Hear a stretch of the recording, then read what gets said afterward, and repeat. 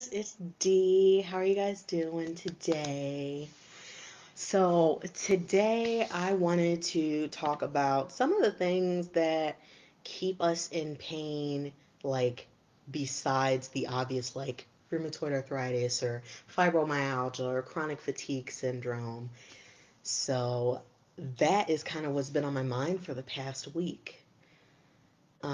So I did talk about some of these things already in a post that I wrote earlier, but I did want to start out with one that I didn't mention that, really kind of made me think. Okay, so I always like to learn, so I'm always taking classes and stuff, right? So there's this one that was on Udemy, and I got it on sale. If you ever go and get you courses on Udemy, wait for them sales when they're like $10. Okay, like yes, okay. And then there's this one that went over. It was like a happiness coach class. And I decided to take it because I wanted to see like what is other people's perspectives on happiness. You know, I had my own idea, which is fine, but like when you've been through trauma, like if you've been a survivor of trauma, you learn a lot of stuff that's not normal, okay? So like what I thought was like love was eh, it was modeled in two different ways. One was healthy, one was not. And sometimes I would confuse the two, for example. So I wanted to know what is happiness? Because that's something that you can easily learn the wrong thing from at home. Not that people are just like, yeah, I'm going to teach you the wrong thing, but more along the lines of that's what they know. Your parents, your teachers, your community can only teach you what they know. And one of the reasons why I love that we have the internet, okay? And one of the other reasons why I love taking courses, because it gives me a perspective that may not be out in the community. I can learn stuff from various other people from different backgrounds. So, rant aside, there is this one thing that they had mentioned in this one video, and they said that a lot of people don't live authentically. And that made me go and think, and I'm like, well, shoot. Yeah, I remember that time when I was a teenager and in college, trying to find myself and adjust to a real world out there, outside of the little bubble that was home. I did a lot of things to try and fit in or to try and get some sort of experience.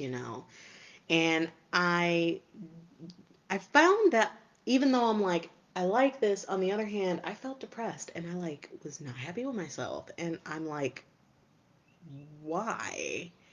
And I found that I ended up putting myself in a box. Like the set box, I had to do XYZ. And sometimes it didn't mesh with what like I really wanted to do, like in my spirit, at my core. Because sometimes your mind thinks it wants something, but you at your core, you're not really feeling it. That's where intuition comes from. And so I see the difference now between like how I was and how I lived back then when I wasn't being my full authentic self compared to now. And it has been a years long journey to get to that point. Okay, there is no quick fix to learning how to be your authentic self and doing and saying things because that's how you truly feel, not because you're putting someone else first or not because you're supposed to or I should say this. Um, I want to tell you something that I learned when I had a rough episode mentally earlier last year when I was in a program, and one of the things that my therapist said is should is shame.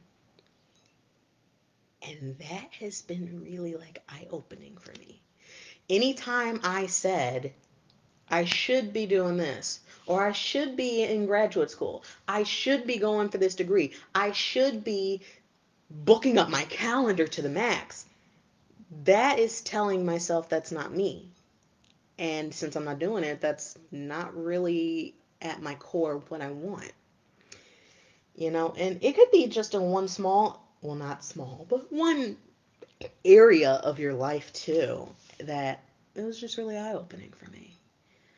Um, I initially had it set in a box. Okay, I was going to go to nurse practitioner school, and I was going to go and work as a cardiac ICU nurse practitioner, and I was going to stay in the critical care setting. And, this was all before I got RA and fibro.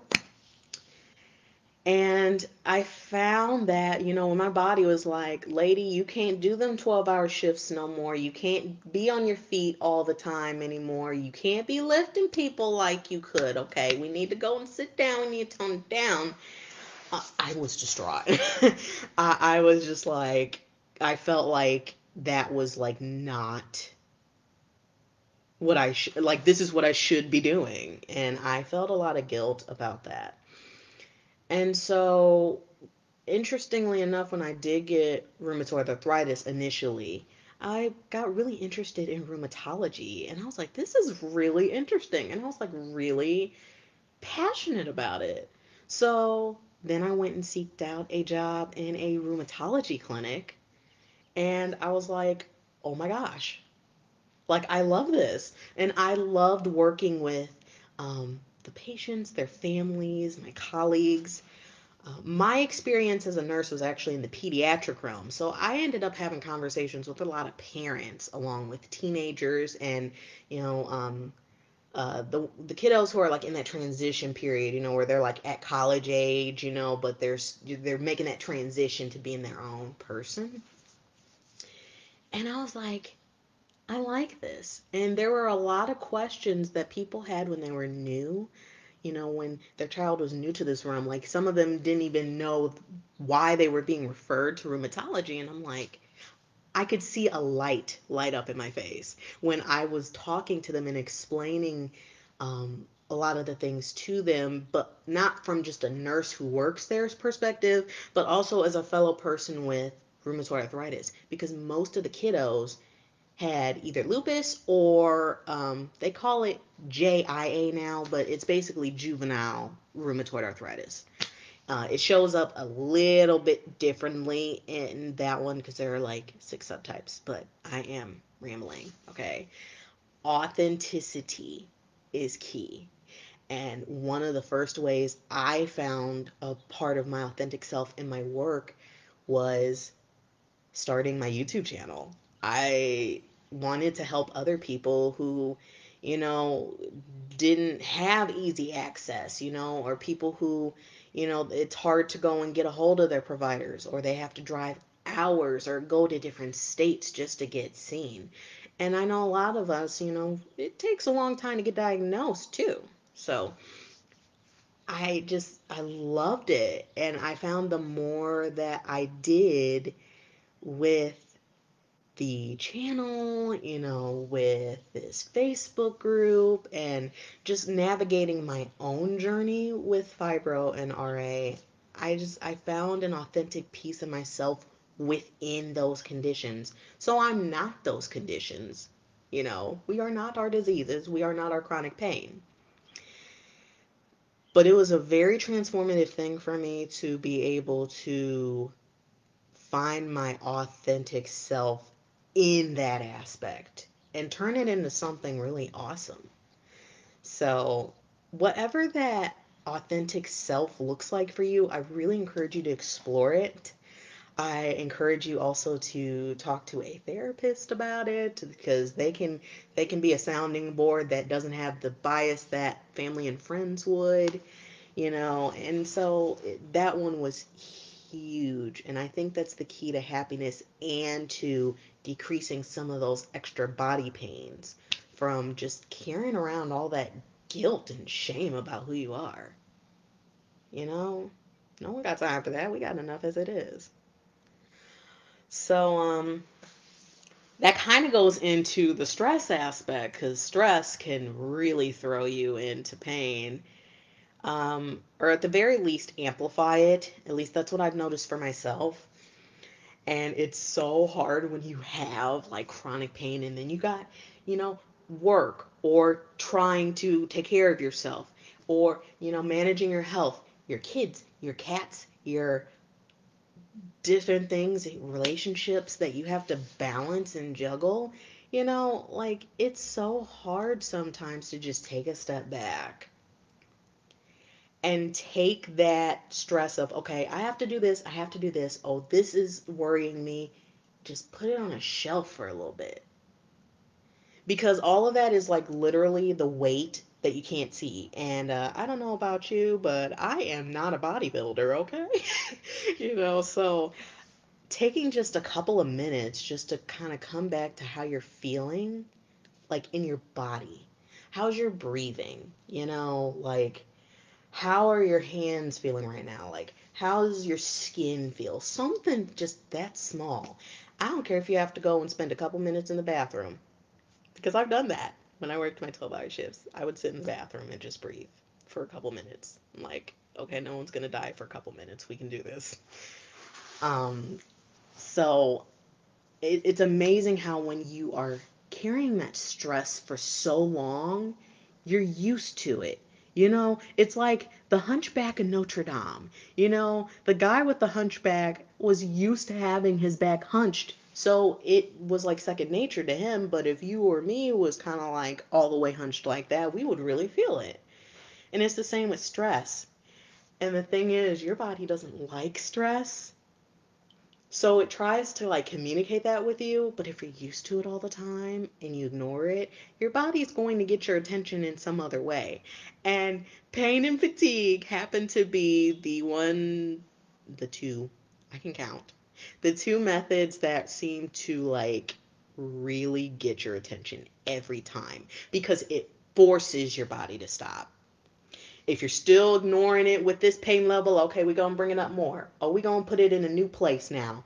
Oh, we're going to have it last longer. Eventually, it's going to get your attention, and then you're going to crash, and people are going to be looking like, what in the world happened to you?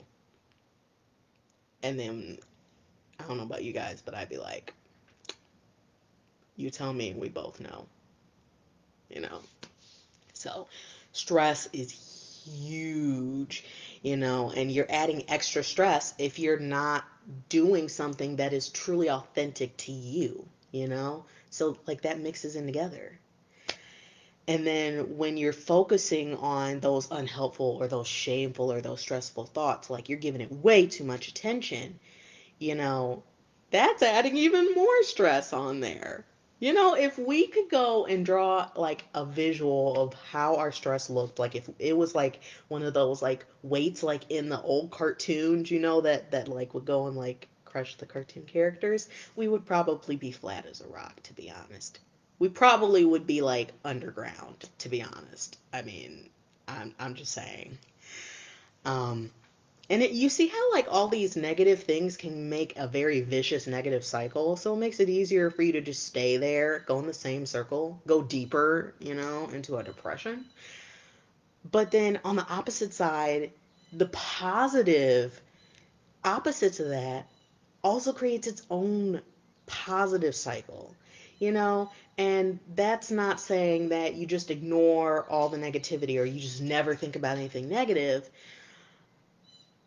It's a skill though to be able to be like, yeah, I see that thought, like it's in my peripheral vision. I see that pen there, but I'm not going to go and pick up that pen. I see it there, but I'm not going to focus on my attention on that pen. I'm going to go and focus my attention on this really awesome food.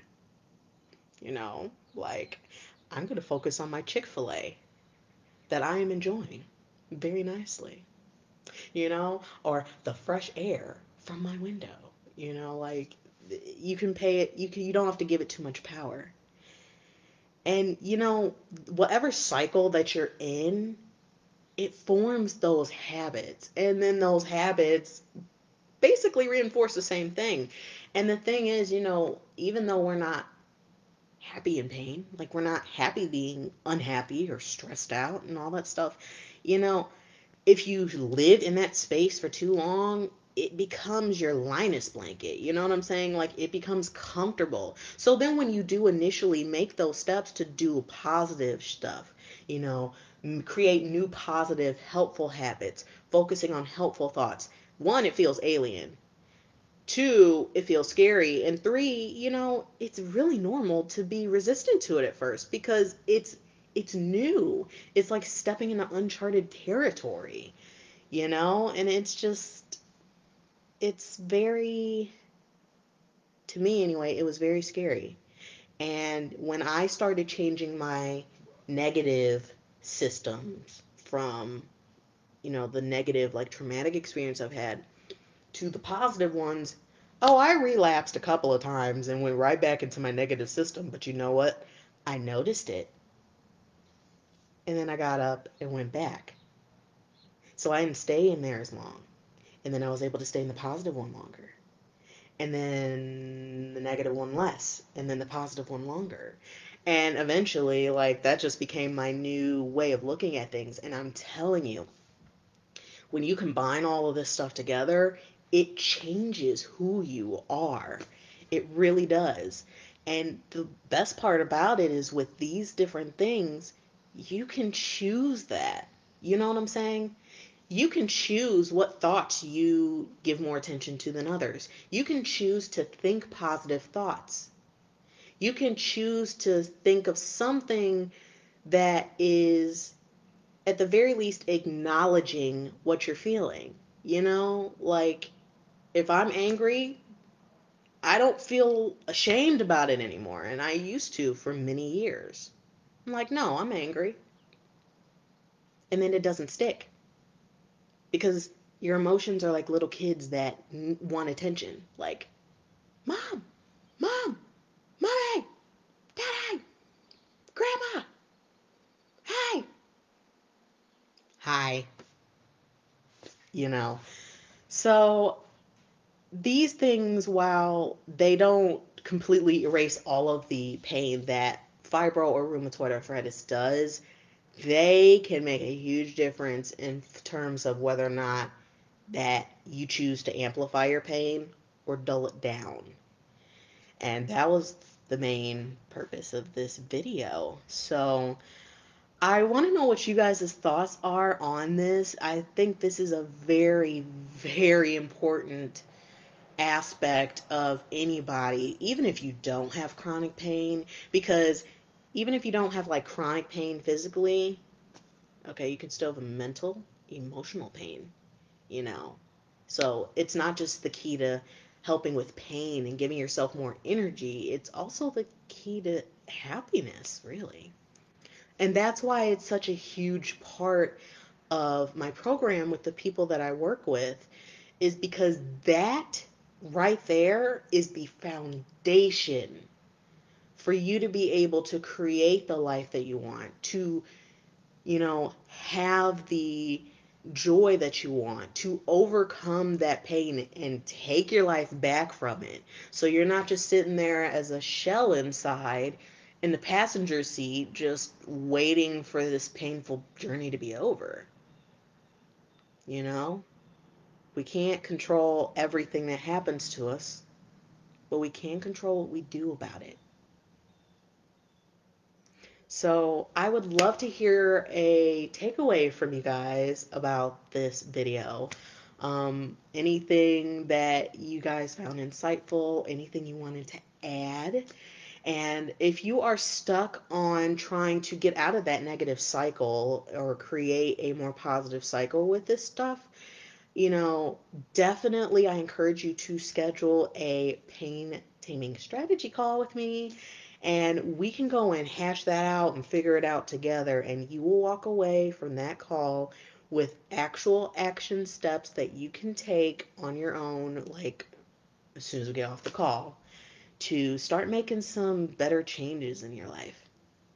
So with that said, guys, I really am glad to have you guys here. I'm glad to talk to you guys. And with that said, I will see you guys later. Bye.